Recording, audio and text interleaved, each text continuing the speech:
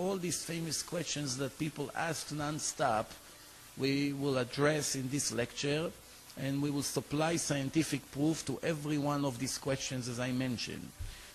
For instance, to create a table, you don't have to be a genius. You learn 1 or 2 hours and you understand the concept, how it works. To create a computer, you need perhaps years of learning and experience. The computer indicates how great is the creator of the computer as opposed to somebody who just made a table. In that case, when we review our world, the brilliance of the creation of this world, billions of stars and billions of galaxies, everything works in order. We look at the human being, which is the most sophisticated thing in nature. Just the brain of the human being, 10 trillion connections. Just for the argument's sake, if we take all the media companies in the world, all the telecommunication companies, all the satellites, all the wiring, every phone number that people has in the entire world, combine all of them together, it will not reach 1% of a brain of one individual. And this is one person only.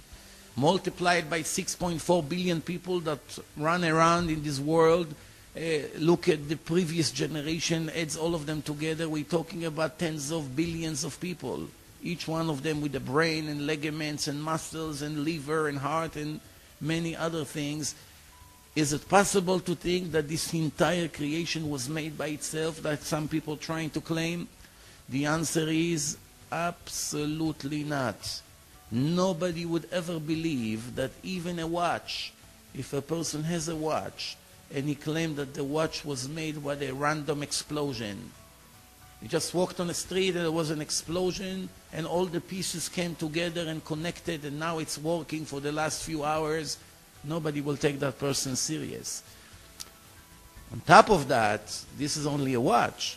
Imagine trying to say that the brain of a person was created by some kind of development. It started with an explosion and slowly, pieces came together into place and now it's working, such a sophisticated computer. For those who didn't know, the brain is 80% water, 20% material. And the size of the brain is like the size of an orange, an average orange. And inside this brain, it's all connected in such a sophisticated way. To claim that something like this was able to be created by itself without a creator, it's insane. It doesn't make any sense. Nobody even believe what he claimed, for those people who claim that something like this can come out of just randomly. So the answer is, for sure there is a creator. The fact that we don't know him yet doesn't mean he doesn't exist. We see that everything that the human being needs in the world, he has plenty. For instance, oxygen. 1 minute without oxygen, a person died, or 2 or 3 minutes. But the point is that oxygen everybody needs. Everywhere in the world there was always oxygen, everywhere. We never have shortage of oxygen anywhere we go. Imagine if sometimes there was no oxygen, we have to walk with balloons on our back for emergency, that it will happen one day. How life would look. Then the second thing the person needs is water. You have water all over. 72% of the world is water. Then he needs food. We are not talking fancy food, just food to survive, bread. It's a few dollars a week, he can survive. Problem today is that people have big eyes and they want unlimited pleasure and all kinds of bombastic meals. Well, we're not talking about this kind of desires. We're talking just food to survive.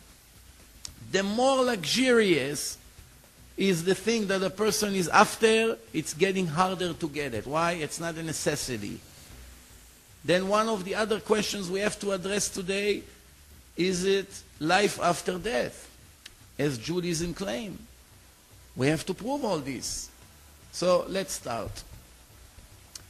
According to the Torah, when the Jews received the Torah 3,320 years ago in Mount Sinai, there was 49 days after the Exodus of Egypt. The Jews, the Hebrews I should say, were in Egypt for 210 years. Many generations of slavery. Finally, Moses was chosen by God to be the messenger, to be the leader, and take the Jews out of Egypt. As the famous classical story, the Jews exodused Egypt through the ocean, and 49 days, which is exactly 7 weeks after, they stood around Mount Sinai, millions of people, and saw God and Moses having a conversation. The truth is that only the first 2 commandments from the 10 were given to Moses publicly. Everybody heard the first 2 commandments. I am the God that took you out of Egypt. That's the first commandment. The second commandment that everybody heard was, you should not have any other God but me. When God came to say the third commandment, as we read in the Torah, in the chapter of Jethro, the Jews were panicking. They just couldn't tolerate the event.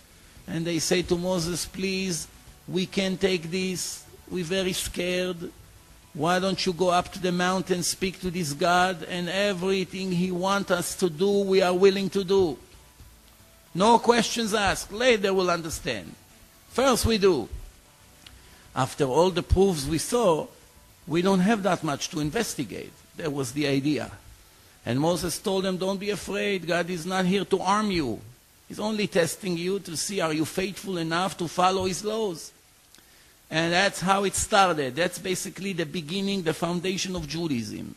So we review in the Torah many of the things that affect our life every day, and it's all come down to one question. Is it possible to prove 100% scientifically that this Torah is divine, is really the Word of God, especially when we have a combination of written and oral Torah, 2 Torahs?